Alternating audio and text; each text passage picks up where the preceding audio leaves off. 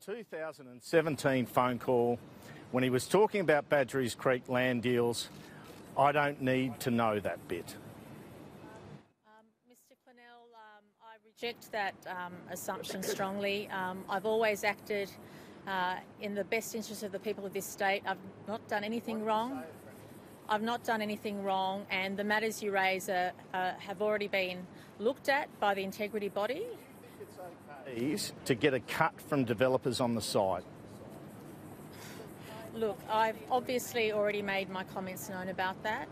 I will not tolerate, never have and never will, any improper conduct by any But your MP, problem is no one can take you seriously after this affair, can you? And it's not about the personal, it's about the professional. Why didn't you pull up Daryl Maguire in any of these phone calls? Why didn't you report any of this behaviour? He was clearly lobbying for developers while you were Premier and he was a Parliamentary Secretary. Why didn't you act on this, Premier?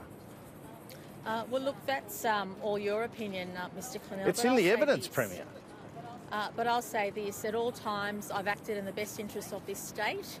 Had I known that any wrongdoing was occurring at any stage, I would not have hesitated to act.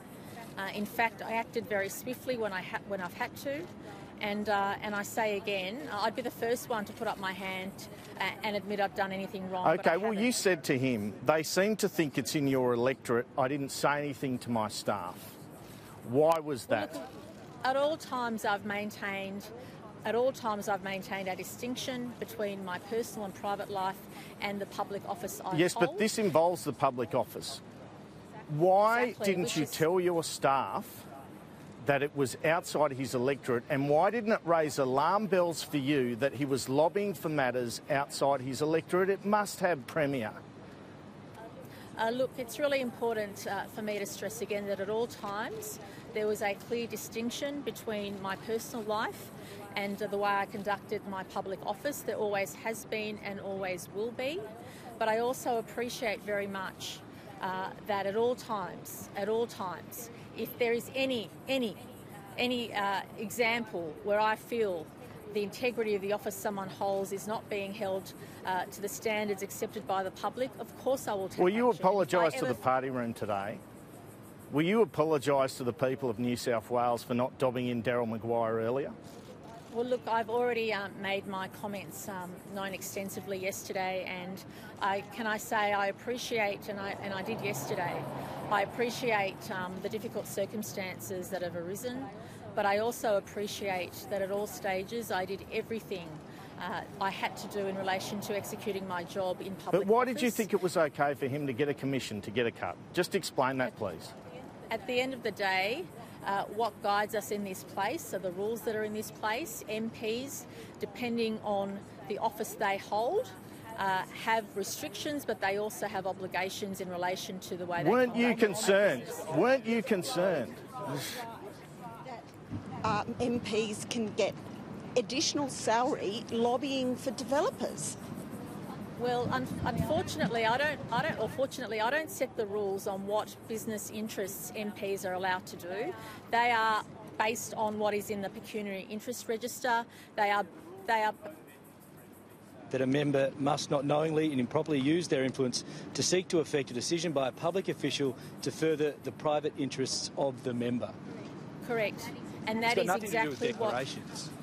No, but that's a different question I was asked there. But the question I was asked there is a different one. In relation to what members are able to do, that is enshrined in various codes and standards. I don't set those rules. They've been adopted previously and are enforced by various bodies. And in relation to your question, sorry, can you repeat it?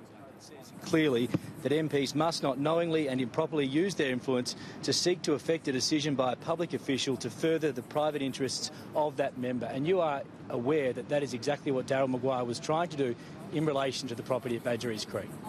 I was absolutely not aware, which is why I didn't report anything. He told you on the call. He told you on the call, didn't he? Which is why. And he never reported it. The matters before the ICAC involving Mr Maguire subject to those investigations, I stress again that I did nothing wrong, and if I had, I'd be the first one to put my hand up. Well, do you admit you should have reported him now?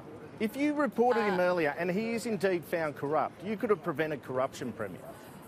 Can I say this also, that regrettably, Mr Maguire approached a number of people in government, a number of public servants. He was rigorous in his attempts, and his attempts amounted to nothing. His attempts amounted to nothing. I'm sorry? You've disowned your former boyfriend. Are you worried what he might have to say in the witness box tomorrow? I'm not concerned whatsoever.